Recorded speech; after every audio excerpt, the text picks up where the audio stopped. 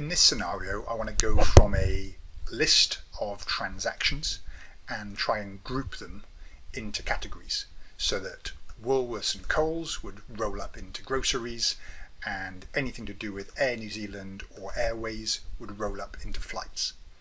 So I used Power Query to do this. That's what this video is going to be showing you, how I approached it. Okay, here we go. Normally your first step is to get your data into Power Query. So if it's in Excel, then a good thing to do is turn it into a table by pressing Control T. My table has headers, so that's a table sorted there. And I always name my tables as well. So I'm going to go to the Design tab, and up here is the table name, and I'll just call this TBL for table and my source. Okay, so that's my source data. I'll just go into my keywords and I'll do the same thing. Highlight that, Control T, my table has headers. Okay, so this is the search word, this is the category, and again I'm going to name this table. Now I use tables a lot, so I actually add this little name box to my quick access toolbar, so it's over here. So I can always just jump into here and say TBL keywords, enter, and I can always see what my table is as soon as I click into it. Now how to add that, you just simply go to your table, go to Design, go over to the table name, right click on the word table name and add to your quick access toolbar. Mine's already there, so it's grayed out. Okay, so let's load up this table to start with. It doesn't matter which order you load them in. So you go to the Data tab, from table range. I'm clicked inside my table, from table range.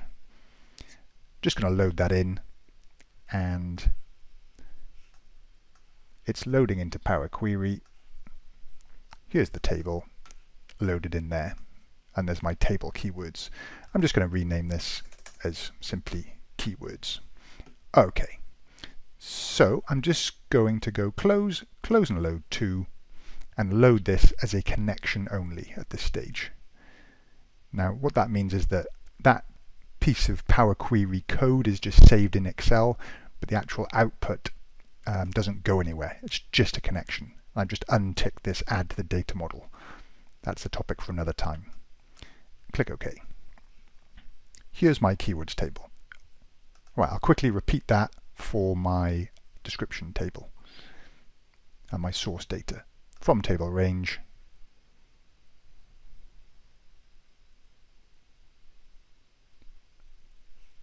here's my, let's call it my transaction listing. There's my transaction listing and there's my list. Okay, so here's a good starting point, and what I'm going to do is actually just reference this. So right click, reference. You don't actually have to do this stage for this particular example, but I'm in the habit of keeping that sort of source table untouched and then referencing it to add new stuff, because I want to add some columns in here that gives it the categories. So this is going to be called my mapped transactions.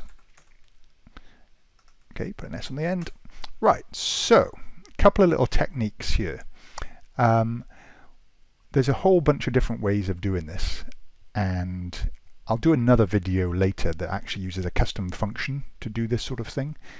But if I can, I like using the user interface because it's easier for other people to pick apart and understand, easier for me to understand when I come back to it quickly. So let's show you this way. I'll do another video that shows you a custom function way of doing this as well. What I'm going to do is actually add a column. So add a custom column that's going to bring in all the different keywords. So I'm going to say equals keywords, which is the name of the table. So I click OK, and in here is a full list of all the keywords, which you can see at this little screen down the bottom. So there's, everyone's the same, it's just the keywords. Now when I click expand and I bring in the search word in the category, and I don't need that original column name, I get a combination of every keyword against the description repeated over and over again. Okay, so every keyword against the word coals that it was looking for, so that because there's 4 or 5 keywords, there's 4 and 5 rows for every item. Now for me, I'd like to actually also, before I get to this step, I want to have like a unique ID so that I can sort of collapse this back up. So I'm going to go back a step to the source and add an index column. It doesn't really matter whether you start from 0 or 1, but I like adding one from 1. So I now know these are the 15 different rows. I added the custom, I expanded it. So now I can see I've got this item that's unique here, item number 1, item number 2, and so on. Okay, so I have now got a description and I've got a search word. So I just want to say, if this description contains that search word, then give me this word groceries. So what we can do is we can go to Conditional Column, and let's call this new column my actual categories. Okay, so if the description contains the value from the column search word, then give me the value from the column category. Otherwise, and I'll leave that blank, I just want empty. So click OK. Actual categories. So Woolworths has been found in there, so it's given me the word groceries. Flights has not been found in there, so it's null. Parking has been found in there, so it's given me the word parking, and so on. So that is pretty good. I'm pretty happy with that. So what I'm going to do now is I just want to keep the index and the categories. Right click, remove other columns.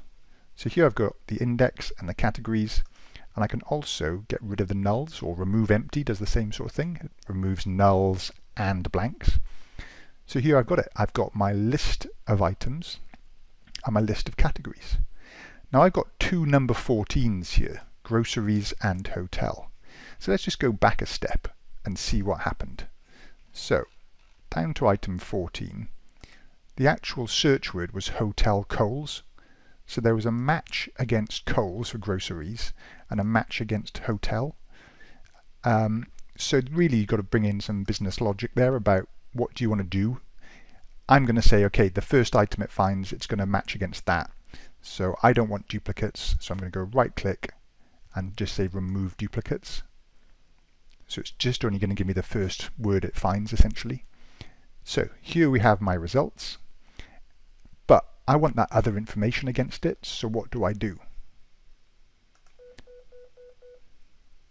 So what I'm going to do is I'm going to merge this query with itself, but merge it back to this step.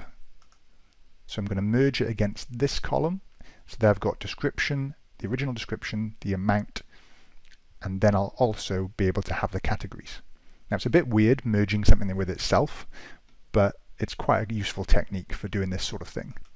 So if I go to Home and Merge Queries, I'll then merge it with itself, the one that says current, the index and the index, and I click OK. But it's merged the remove duplicates step, so the remove duplicate stage, with the remove duplicate stage, which isn't what I want. I want to merge the added index stage with the remove duplicate stage. So I'm just going to change this little piece of text here to added index. Make sure I spell it right. And here we have a little table, which if I expand it, I have now got the categories against each of these items. So why have I got this null? It didn't find a match for Wilson parking, but it did find a match for City of Perth parking. Now, looking at the word, I think it's to do with the fact that it's lowercase. So let's just jump back and we'll go to the conditional column step. Here's the Wilson parking section. There's the word parking. Okay, it's trying to find capital letter parking against a lowercase parking, and it's not finding it. So we have to handle to be really safe, we need to handle just the actual case of the text. So we could do it a slightly long-winded way. We could actually go back a few steps, make a copy of this description column and lowercase it, go back to our keywords and lowercase our search words, and then everything will work fine. Or we can be a little bit fancy and let's amend one of the steps. So this conditional column, and look, you really should rename some of these steps. So search for keyword, add column. Okay, so we did a search for the keyword and added column. So there's a little trick in this text.contains function. You've got look in the description column, look for the search word. There's a little trick you can do. You can put a comma after this, and then it says comparer as nullable function. And what you can do is type in ignore, because I can never remember the full text of this. So Comparer.OrdinalIgnoreCase, and that should give you the ability to ignore whether it's uppercase or lowercase. So let's just click on to the next step, and there we go. Parking has now shown up. It is ignoring the case. Excellent. And then we go to the final bit, and there's the parking line. Perfect. So we have now got this list. We have a list of items. We don't need that index number anymore, so we can remove that. We have our categories, so let's just change that to text, and we are good to go. So what do we do now? We go close and load to. At this stage I'm going to say connection only create connection, and now I'm going to click on my mapped transactions, right click, load to, load it to a table, pick a table and click OK. The reason I didn't load it straight to a table is that it would have also loaded one of these, this transaction listing, as a table as well. I just didn't want that. So here we have our items mapped as required. So let's go and get some more data and see how quickly this runs. So Control A to select all this. So we've got about another 10,000 items. Then I'm going to copy, drop onto the bottom of here, paste values. Let's see what the speed's like. Right click, refresh, off it goes. It's having a think. Yeah, it's a little bit slow. Okay, we can see that's pretty slow. So I would have hoped for better performance than that. Now as we wait and wait and wait, we think, right, what can we do to fix this up? Because that's probably not acceptable. It depends. You know, it's 10 seconds. You've just saved yourself a whole bunch of hours of work potentially. But here we go. Everything seems to be working.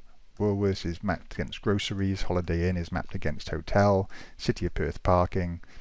So that's pretty cool.